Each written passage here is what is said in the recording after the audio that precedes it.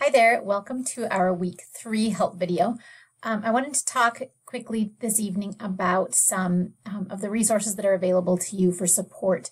Of course, this week you have the first chapter test. Some of you have already completed it. Most of you still have that to do in the next couple days. But as you're studying and getting ready for the test, if you haven't taken it already, I wanted to remind you of just some of the resources that are available to help. Or if you're struggling with feeling overwhelmed and having a hard time locating those resources. Of course, first and foremost, just a reminder that I'm here to help. A lot of you have apologized for emailing me, and like I always say in my responses, you don't have to apologize. That's what I'm here for. With online classes, please still think of me as your first line of help. So there are a lot of resources online, but don't feel like you have to exhaust all of those before you contact me for help. But here are some things that might be helpful to you as you're studying, especially if you need help with something and it's 11:30 at night and you know that you're not likely to get a response from me in time. So first I want to show you some things that are in our course documents area in Blackboard that you may have missed just because there was so much information thrown at you these first couple weeks of class. The first is a sample weekly schedule if you've been feeling overwhelmed with how to, not just how to get through the material, but how to grasp all of the content that's being thrown at you. The way I've designed this is to help you recycle back to the material multiple times throughout the week so that you have a better chance of learning it and retaining it after that week is over, so that you still remember it when it comes to time for the test. So that's the goal with that sample weekly schedule, is to break up the work and also give you the chance to revisit the concepts throughout the week at various times. Most of the time, just as a side note to that, most of the time the actual work for the class, the actual homework, is not going to take all of the time that I've asked you to devote for the class, that you're expected to devote for the class being a 4-credit class. And so those extra hours that you aren't spending on completing the actual assignments for the class, you should be spending reviewing vocabulary, going back and rereading the textbook, reviewing answers that you missed, that kind of thing. So there's some flexibility in terms of how you use your time. So let's see. The next thing that I wanted to point out, so I'm going to scroll down, hopefully it won't make you seasick, are these flashcards. So you can click on any one of these Quizlet links. So there's one for each chapter, each vocabulary chapter. I also have QR codes down here that you can scan with your phone for a quick way to get access to them. And then once you access those in Quizlet, you can save those to your own Quizlet account, or you can join the class. And I have to approve it, so it might take a couple days, or a day or so to get approved to join the Quizlet class. But you don't have to. You can just copy them to your own account. And then there's a Quizlet app, so you can have access to those on your phone, on your tablet, on mobile devices, so that you can have them on the go. So don't forget about those.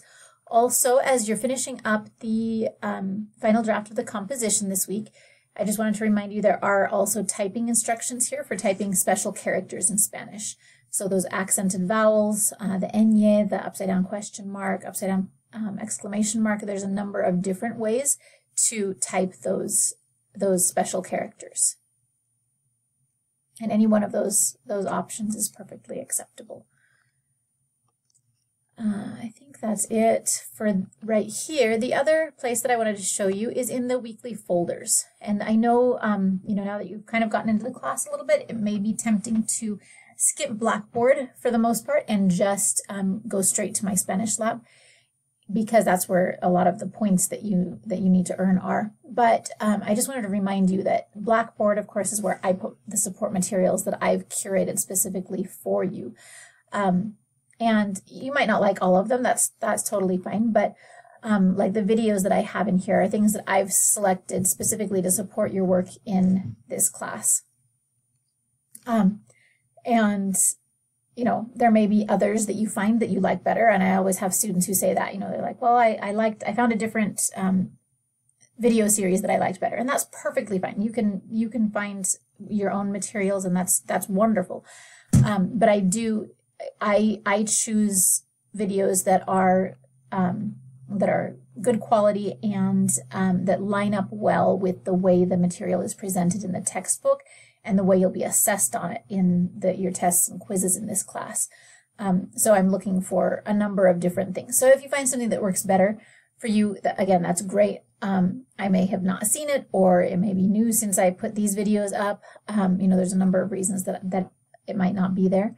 But it could also be that it doesn't match up as well with the material and that's why I chose not to use it. But again, use these videos, use other videos that you find, and make use of those resources, because that's what they're there for. The other place I wanted to go is in my Spanish lab. So those are the resources that are in Blackboard for you. And then in my Spanish lab, I wanted to point out, in case you haven't seen this before, when you're doing an assignment, it will have this need help with this activity box or link. And when you click on that, it'll bring up this little box that says need help with this activity. Click the following links. And it has the link to, oops, sorry, I'm bumping my computer. It has the link to the e-text page that talks about that particular topic. So that's helpful when you're, especially if you choose the option for scheduling where you read all of the text and then you go do all of the My Spanish Lab assignments for the week. Sometimes it can be hard to remember what specific topics each assignment is assessing. And so using that and referring back to the exact page where the lesson was can be helpful to you. There are also links here to the tutorials. They are not specific to the particular lesson that you're on, though. And then speaking of the e-text, I want to show you a page that you may or may not have found already, and it is at the very end of each chapter. There's a page that kind of summarizes the chapter. So it summarizes all of the vocabulary. So every vocabulary word from the chapter is here with its English translation. And then it also lists for you the grammar concepts that were covered in that week, or in that chapter, I'm sorry. So when you're getting ready to take the test, one way that you can help make sure that you're ready for it is to go through this page and review the vocabulary and look through each of these grammar topics and just kind of gauge yourself. How comfortable are you with those? And go back and review the ones that you might be having more trouble with. But this page especially, this vocabulary page, is really beneficial. I've had students who like to print or make a copy. If they're using the print textbook, they'll make a copy of it. If they're using the e-text, they'll print it and then have it just on hand all the time. You know, when you're writing a composition, when you're doing homework, anything, you just are always able to refer back to this page. And by the end of the semester, you'll have 5 of them because we'll have 5 chapters, but then you can pull from all of that vocabulary when you're doing your work. If you're using the e-text, remember that anything that's highlighted like this, that means there's audio for it. Oh, my computer. Buenos días. There we go. So there's audio that if you're not recording a video, it'll probably play a little bit faster than that. But so you can always listen to the vocabulary as you review it. So that's I think a helpful tool as well. So anyway, I hope that those are good reminders. I'm sure that some of them, or most of them, maybe you've already started using. But I just wanted to take a minute. Again, the first couple weeks are super overwhelming, and there's things that you probably saw at one point, but then forgot that they were there. So I just wanted to remind you of those. Let me know what I can do to help, and good luck on your first test. Remember, this one is open book, open notes, so you can use all of those materials that you have. It is not a proctored test. So what else? I think that's it. If you do have any questions or problems with the test, shoot me an email, and I will see you all online.